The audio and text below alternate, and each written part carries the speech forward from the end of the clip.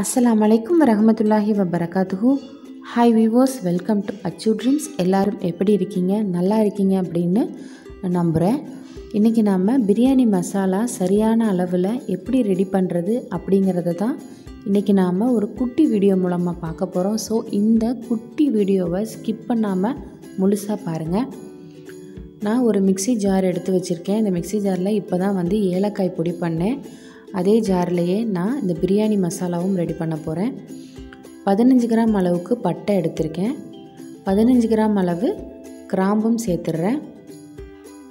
20 gram அளவுக்கு ஏலக்காயும் நான் add பண்ணி நல்லா இத அரைச்சு எடுத்துக்கலாம்.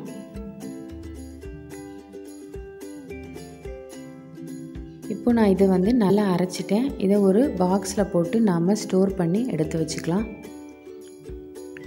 இந்த அளவை நீங்க வந்து நோட் பண்ணி வச்சுக்கோங்க. இது பிரியாணிக்கு மட்டும் கிடையாது. சிக்கன், மட்டன் எந்த நீங்க மசாலா ஐட்டம் சமைக்கும்போதும் இத நீங்க சேர்த்துக்கலாம். சூப்பரா நமக்கு வந்து பிரியாணி மசாலா ரெடி ஆயிடுச்சு. நிறைய பேர் பாத்தீங்க அப்படினு சொன்னா வெறும் பட்டை, கிராம்பு, ஏலக்காய் மட்டும் போட்டு பிரியாணி வந்து ரெடி பண்றாங்க. பட்டை, கிராம்பு, ஏலக்காய் தாளிக்கிறதுக்கு மட்டும் நாம கொஞ்சமா சேர்த்துட்டு இஞ்சி பூண்டு மசாலா போடும்போது இந்த பட்டை கிராம்பு தூள் அதாவது பிரியாணி தூளையும் சேர்த்து நாம வந்து சமைச்சோன்னு சொன்னா பிரியாணியோட ஃப்ளேவரும் ரொம்ப சூப்பரா இருக்கும். சோ ட்ரை பண்ணுங்க. தொடர்ந்து இணைந்திருங்கள். உங்கள் சகோதரி.